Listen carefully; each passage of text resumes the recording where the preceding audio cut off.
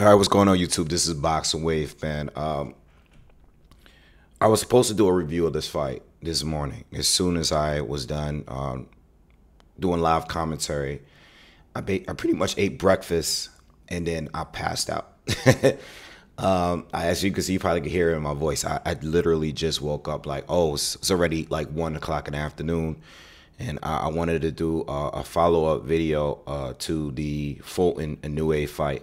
And I might do more videos and stuff. I would definitely like to hear what Stephen Fulton has to say about his performance and try to find some interviews out there. But look, let me start out by saying shout out to everyone that was here. I got up at 3:30 in the morning and I covered the entire broadcast, including all four of the pre-fights, leading towards that fight. But there are a lot of long delays in between every fight because they were not going to start that fight until 8 a.m. no matter what. So even though there were knockouts in the previous fights and everything like that, they didn't start early. So we did a lot of boxing. So shout out to everyone who was here. It was a good amount of you here. And appreciate you guys coming by. It was fun. We do what we normally do. Shout out to the new subscribers, but the people that were here, and I see most of my main supporters of the channel were here in the comments. Inoue stopped Fulton in 8 rounds, and the fight wasn't close. Okay, I did think that Fulton gave a competitive 5th round. Okay, that was the first round that I felt like he was finally alive, finally fighting like himself. Okay, landed a good couple of shots in there. But I still don't think he won the round. Okay? That was the only round that I really felt like he was being himself, though. He was giving us what I expected from him. And I think the 7th round was a decent round from him. But again, it was another round that I gave to Inoue. I don't think Fulton won a round. All right. I had it 7 rounds to 0 going into the 8th round. Okay. And I wanted Fulton to win, regardless of what I've said in other videos and as far as my official breakdown, I wanted Fulton to win. And I thought after watching the weigh-in, he would win and had a better chance of winning. You know what I mean? You guys know I said I've been back and forth with this fight leading all the way up until the day of the fight. And I just can't believe how uncompetitive the fight was. Okay, I didn't think that Inoue would win so easily. And what I mean by that, the guy starts out looking confident as hell. He's showboating. He's showboating. He's fighting with his hands like his lead hand is down. He's not fighting out of a high guard or anything. He's just super confident in himself in a way that he is pressing forward to Stephen Fulton. He didn't seem concerned about Fulton at all. He stood right in front of Fulton the whole time. And Fulton stood right in front of him. Sorry for my voice. I just couldn't believe how easy it was. The shock of him winning is not a shock. It's how he won. I mean, he did everything better than Fulton. He looked quicker. He looked bigger. He looked more powerful. He outslicked him. He did everything better. He did everything better. There was nothing Fulton had on him. His legs were better. Everything was better. It looked like Fulton was moving up 2 divisions to fight him. And I mean, I'm talking about from the opening round. At least by the 2nd round, Inoue didn't. You could tell in the way that he was fighting and his body language that he had this fight in the bag. Now, as I was watching the fight, and I said maybe Fulton he starts slow sometimes. Maybe he just needs to shake off some of the nervousness because you can see that Fulton was a little nervous. I don't know exactly what the game plan was, but it was very little lateral movement from him. You know, I thought in the 5th round, he started to open up a little bit, but he started to move laterally a little bit as well. And I was like, okay, he finally woke up. He landed a few big right hands. And I was like, okay, he's finally up. You know, I like the way he's boxing, you know. But that was it. After we got that round, it was just like, Inoue punished him again in the 6th round, and I just was like, all right, well, I guess that's over. The 8th round knockout was bad. And I mean bad, like in a way, like, he destroyed him. I think he landed a big right hand that where you could see Fulton slowly going down, and on his way down, he connected with a left hook. Sent him right down. All right, laid out. Looked like Fulton wouldn't even give up. He got up, and he got punished all the way till the fight was over. He got dominated, man.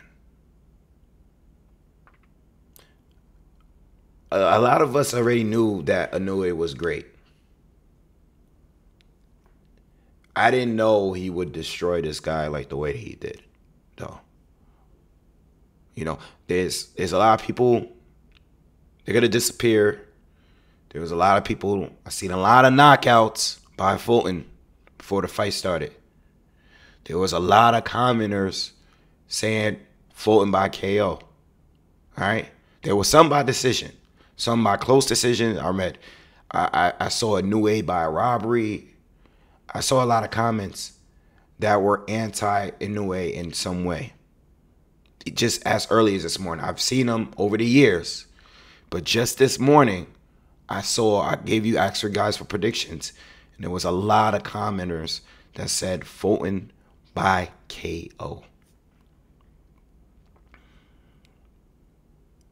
This guy is a real monster. You can't talk about him being overrated.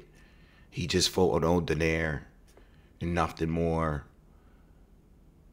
Stephen Fulton had a good run at 122. He had a good run. All right?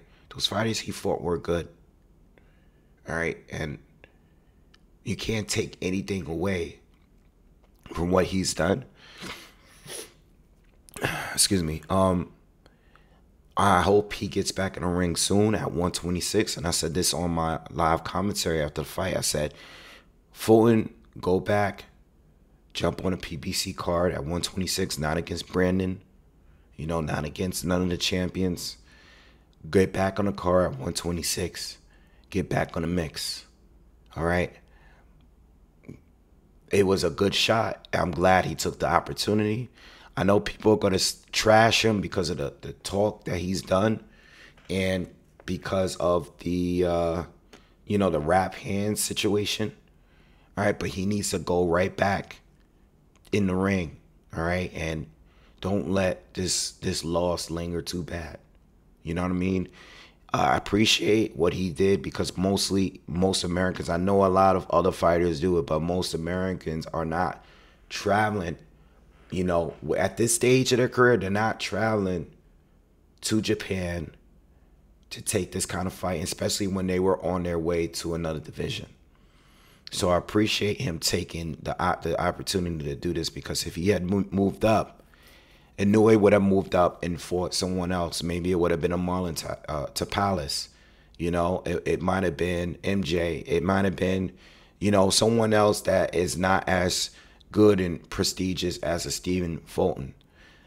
So I'm glad Stephen Fulton did this because in many people's eyes, Stephen Fulton was supposed to expose Inoue in this fight. There was a guy that was in my comments that was just telling me and trying to argue about Stephen Fulton should be a pound-for-pound fighter ahead of Naoya Inoue. There was a guy in the comments that was just saying that this morning, that he should be ahead of Inoue right now. And this was before the fight. So Fulton needs to go up to 126, and he needs to get back in the ring immediately.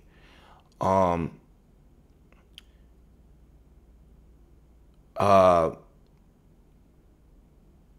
far as him fighting this morning, something seemed to be off, and it might just be the nervousness, because I think the opening rounds he looked very nervous, and I was saying, relax, relax. Inoue seemed very calm. He's been here before. He's fought in that kind of arena in front of that kind of crowd. He's done it before. You know what I mean? It was nothing new to him. Even if we think going into the fight was his biggest fight, it was the biggest matchup. It was a great matchup. But he's done it before. Fulton has never been in front of the lights like that before, and it showed. All right? There was nothing he could do to Inoue. It is what it is, but he did seem a little off, and I don't think it had anything to do with like something being wrong with him or anything. I just think that he got nervous, he got intimidated, and Inoue jumped on him early, and Fulton never got a good rhythm going. I think, like I said, the only successful round he had was the 5th, and I still don't think he won the round. All right, I think it was a close round. He needs to get back in the ring. That's it. He's been out in the ring for a little while, and he needs to be at 126. All right. Now, as far as Inoue moving forward, I have him personally at number 1 until Saturday. In my personal opinion, I think he's number 1 until Saturday. The winner of Spence, the winner of Crawford would be my number 2. My number 1. The winner of that fight. Winner Spencer Crawford would be my number 1. All right. But right now I have him as number 1 until Saturday. I think whoever wins Spencer Crawford would be a bigger win than Stephen Fulton, or anything that Inoue did. I will see him as the best fighter in the world. But Inoue is my number 2. He's 4th-division champ. He is knocking everybody out. He's still the monster. This guy is special. Somebody asked me early in the live commentary before the fight about him and Lomachenko in their prime, if they were the same size. I would have picked Inoue. I would have picked Inoue against a lot of people if they were the same size. All right, I'm not just talking about how decorated it is based on the eye test. I think what I'm seeing here is a special fighter. And if he continues to do this, because let me tell you something, he's going to beat Marlon Tapales. He's going to beat him. And he's going to be a 2-division undisputed champion in the 4-belt era. He's going to go to 126 after. He's going to go to 126, and they're going to have a problem up there. I just saw Robeisy Ramirez on the undercard in the co-main event. And I don't think Robeisy Ramirez beat him. Not right now. I don't think so. I don't see it happening. I don't see anybody at 126 doing it. I was waiting for this fight because I wanted to get some confirmation how great this guy really is. I know he's great, but I want to get some confirmation. And he gave me that. If he goes to 126 and becomes a champion again, which I think he will after Tapales, by next year, probably he'll be at 126. They got to be on the lookout because he's better than everybody up there right now. At some point, size will be a factor, but I don't think it's going to be at 126. I think he's going to run through these guys at 122. And he should probably move right up to 120. Don't waste no time. Marlon Tapales is already there. They're going to do their fight for Undisputed. Everything's already aligned. Hopefully we get that fight by the end of the year. And then we can see Inoue up at 126, causing havoc again. All right. he's a phenomenal fighter. All right, I have him number 1 until Saturday. You know, depending on how that fight ends. All right, but he's phenomenal. All right. Anyway, I don't really have anything else to say. Please subscribe to the channel if you haven't already. Smash the like button. And I will be back later on today. I'm gonna do some content on Spence first. I'm gonna do a strength and weaknesses video for Errol Spence, and I'm gonna do one on Terrence Bud Crawford, and then I'm gonna do a final prediction video for Errol Spence and Terrence Bud Crawford. After, I'm gonna break it up into 3 parts. All right, I'm gonna do it a little different than I normally do because it's a lot to cover, and I don't want to do an hour breakdown of that one fight and try to remember all of my points. It's gonna be too many points I want to bring up for those two, and it's such a big fight. All right, so anyway, let me know what you guys think in the comments, and I'll see you guys a little later this evening. Peace.